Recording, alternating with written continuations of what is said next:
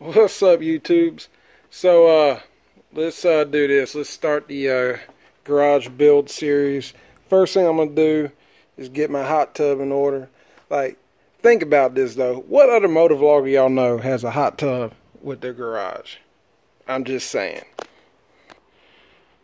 Okay, step one is I need to inflate the top and this a bit more. It's nasty as shit, as you can tell, but what I got over here in that white container is chlorine, so it's going to naturally clean itself. At least that's what I'm telling my lazy ass.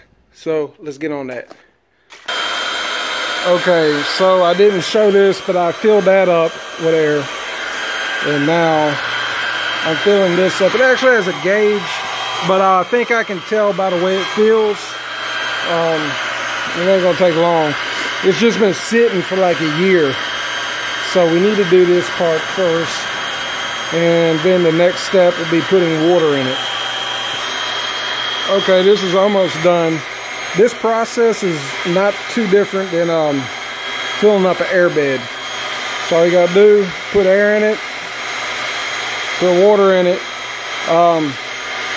The engine doesn't work for heat right now. I need to get that swapped out. But it'll be great. I mean, it's like 90 something degrees here today.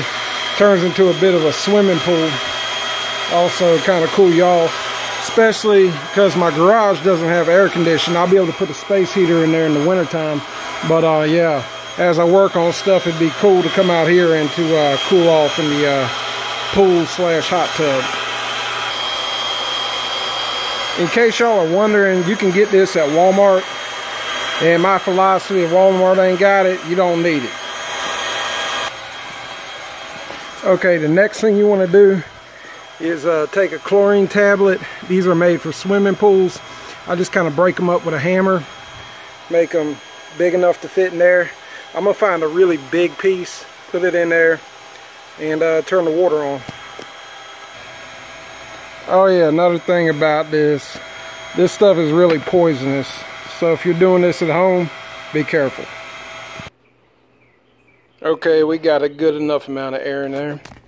So all I gotta do is turn that water hose on, put the top on that, close it, and oh, this could take about a damn half hour to fill up every bit.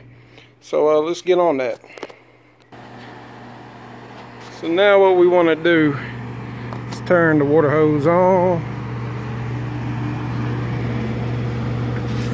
It's kind of leaky, but that's okay.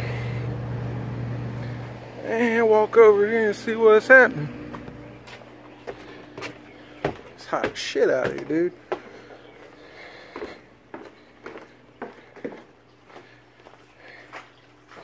All right. Got a little bit of filler up action going. Alright, so when this is all done, I'll show you what it looks like. I bet that chlorine kind of cleans up all that shit. At least that's what I'm hoping. Catch you on the next one.